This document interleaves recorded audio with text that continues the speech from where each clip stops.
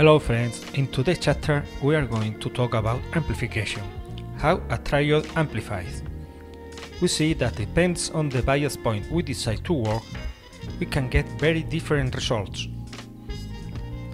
First, let's check how to bias a triode. We must remember that bias voltage in a triode is the difference between grid and cathode voltage. And for a proper operation of the tube, this voltage must be negative. This is, the cathode voltage always must be greater than the grid voltage. So, in these pictures, if we maintain the difference between grid and cathode constant, the result will be the same.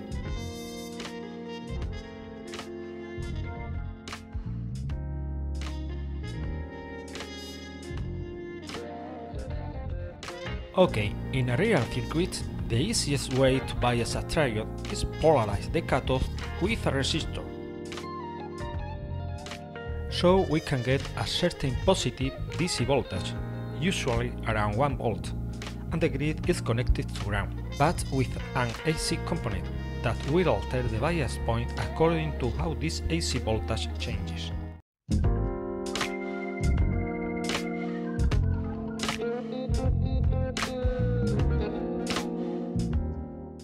This is the schematic of our real circuit for testing how a triode behaves.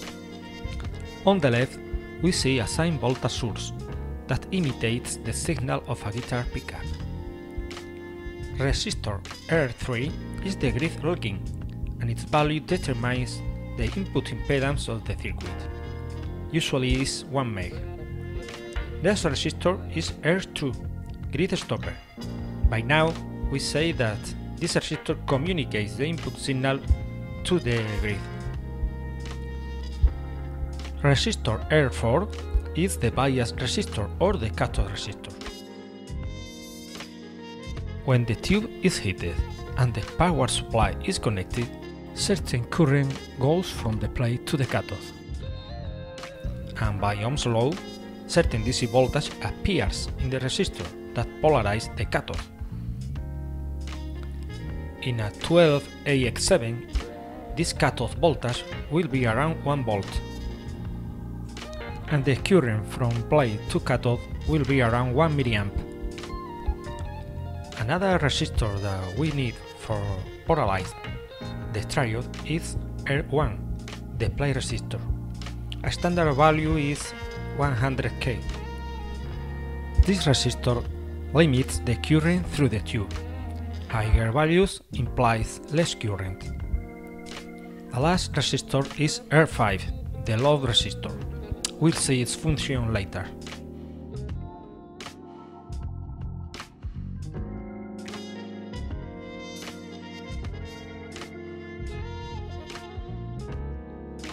In the circuit appears two capacitors. C2 is the cathode capacitor or bypassing cap. It is needed for two things. One is maintain constant the cathode voltage, and the other is contacts the AC component to ground. The effect of this capacitor is increase the gain and maintain more stable the bias point.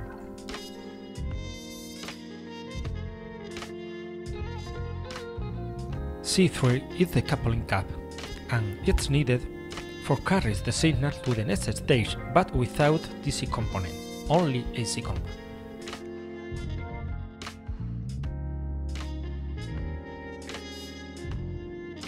Let's see how a triode amplifies in the plate characteristic. Well, we suppose point A is our bias point, and we have a load line. If no voltage change in this circuit, the plate voltage is near 200 volts and constant. Now suppose the bias voltage changes from 1.5 volts negative to 0 volts. Then the plate voltage will decrease from 200 to near 100 volts. In the same way, if we stay in point A and the bias voltage decreases another 1.5 volts, reaching 3 volts negative, the plate voltage increases to 275 volts. We have to say that a change in the bias voltage is to say that the grid voltage changes because cathode voltage remains constant. This means that when a positive voltage appears in the grid, the bias point decreases. It's easy to see that this amplification is not symmetric. The positive part of the signal is bigger than the negative part. This is a characteristic of how a tube amplifies. This amplification is very different to transistor or digital amplification.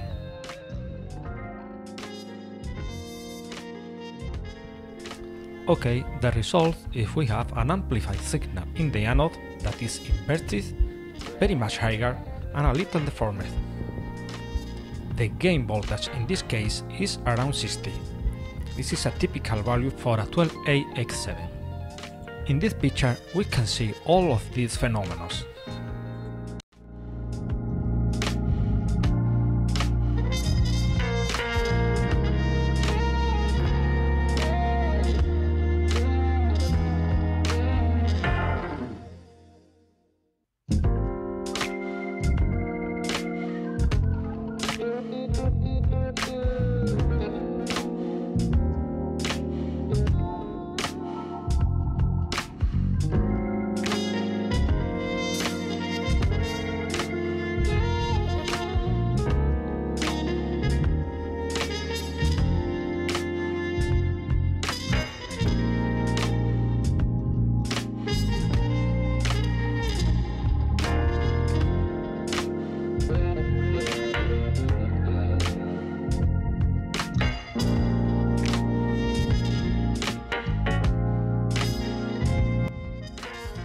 To finish today's video, let's do a simulation and see the result.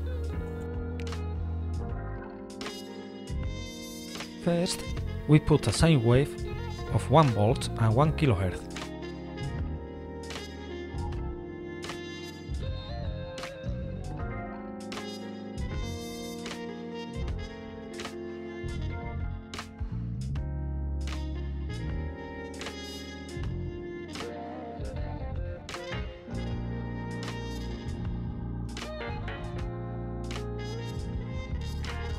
This is the DC value in the operating point.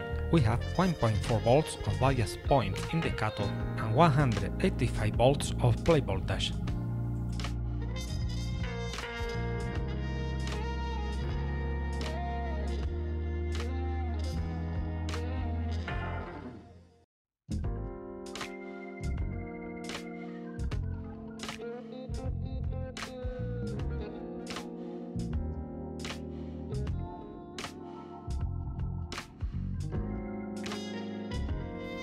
The sine voltage source is only AC, no DC voltage.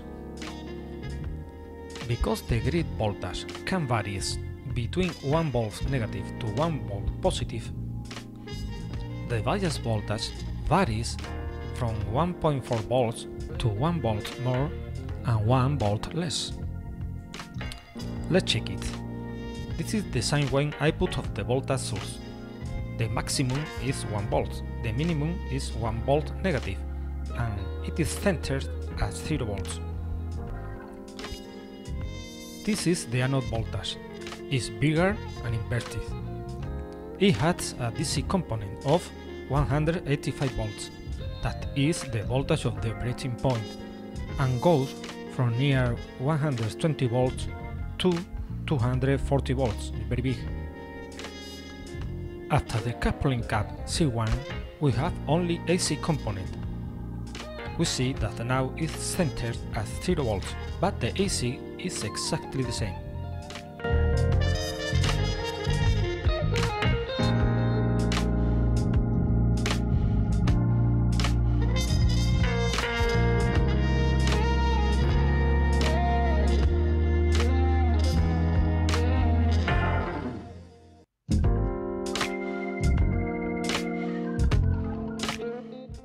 If we check the amplitude, we observe that the negative part is 10 volts bigger than the positive one.